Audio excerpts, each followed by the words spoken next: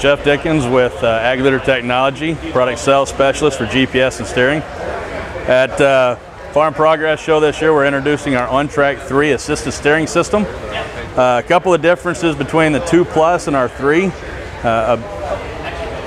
redesigned the MDU for a quieter operation. We have a brushless and clutchless design now. We designed it to have more torque for better turning. Along with that, we also redid our ECU. With the ECU now we have 9 gyros compensation. Along with that, we also put in a compass for better heading.